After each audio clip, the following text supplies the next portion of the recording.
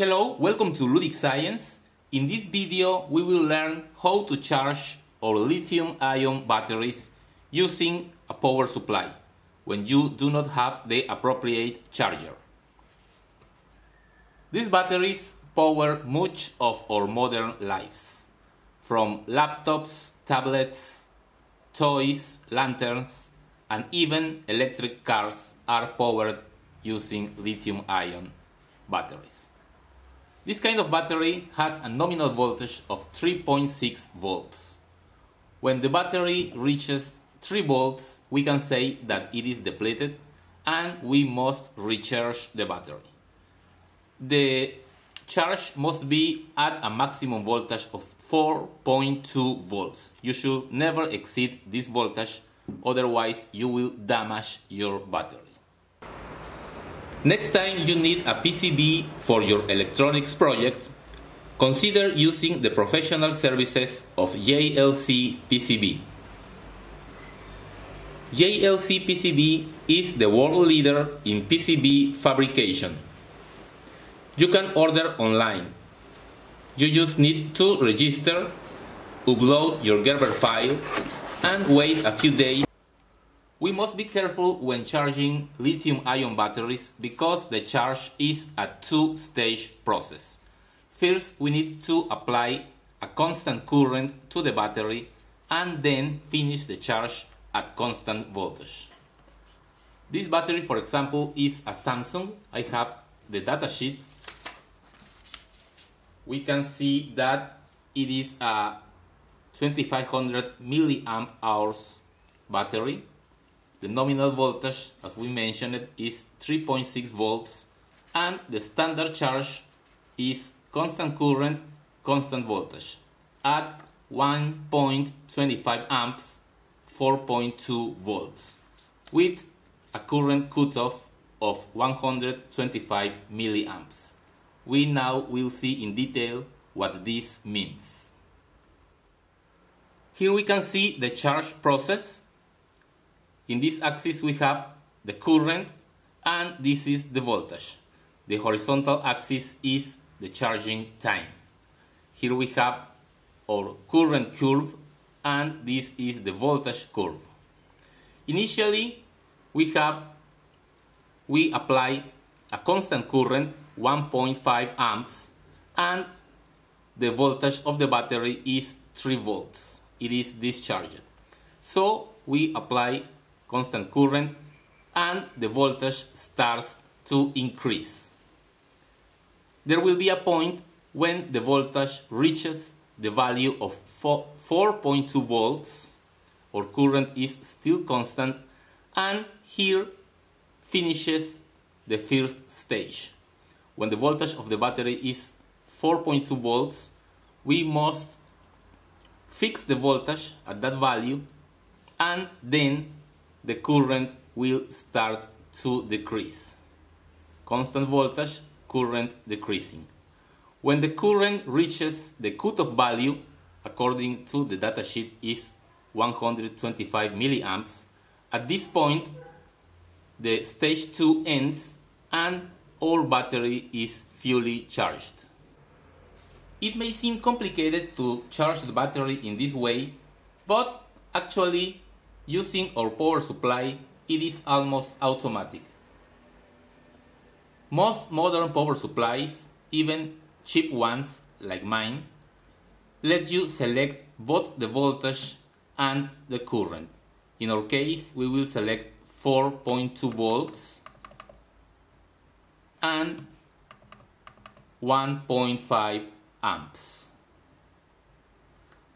Now, when the battery is depleted, it has a low resistance, so it will try to draw a lot of current, but our current will be limited by the power supply to 1.5 amps.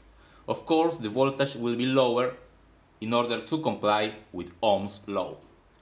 As the battery gets charged, the resistance goes up and the voltage starts to rise.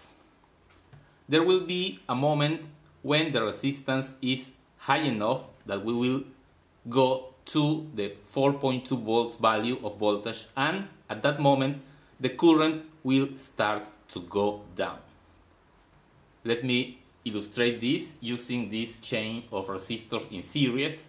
These are 1.2 ohm resistors, but let me move the current to 200 milliamps in order for the resistors to not to burn. So I will connect a single resistor. This is a low resistance equivalent to a non-charged battery. You can see how the voltage is very low and the current is limited to 200 milliamps. There is a small error in my power supply.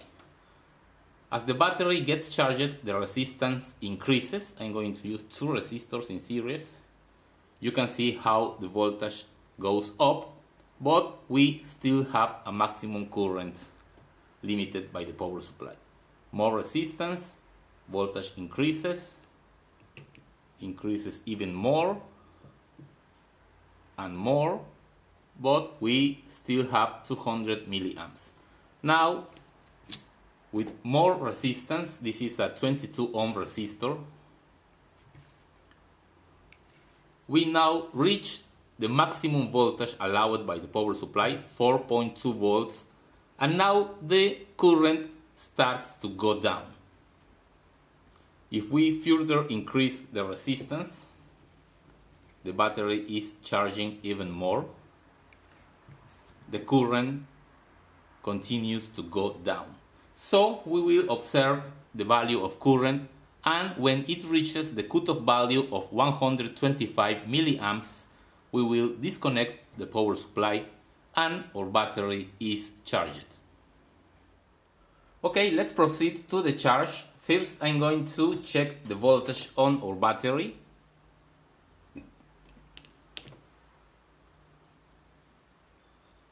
It is almost 3 volts, so the battery needs a charge.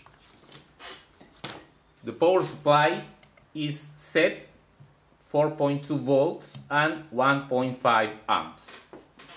I will put the battery in a battery holder in order to make the connections easy, and then positive of the power supply to positive of the battery and negative to negative.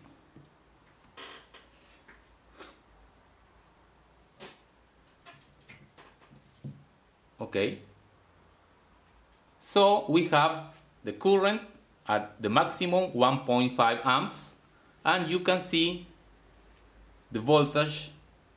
It is slowly rising as the resistance of the battery goes up.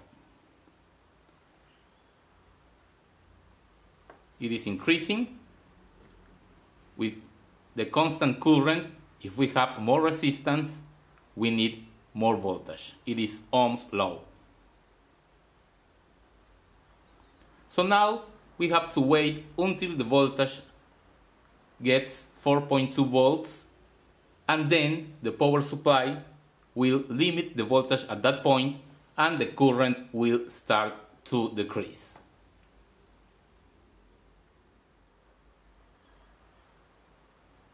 The voltage is now at 4.2 volts. It will not rise more because it is limited by the power supply, and now the current is getting down.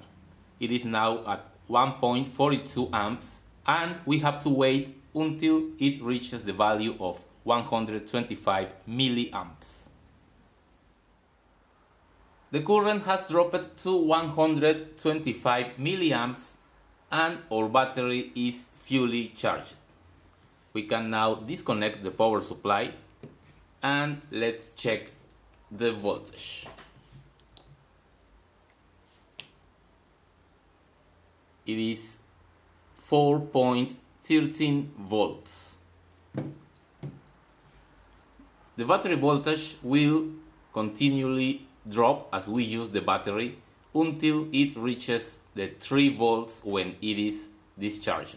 Remember that the nominal voltage is 3.6 volts, which is an average between the maximum of a freshly charged battery, 4.2 volts, and the minimum of 3 volts when it is discharged. That's all for today. I hope you liked the video. Thanks for your visit and see you in the next one.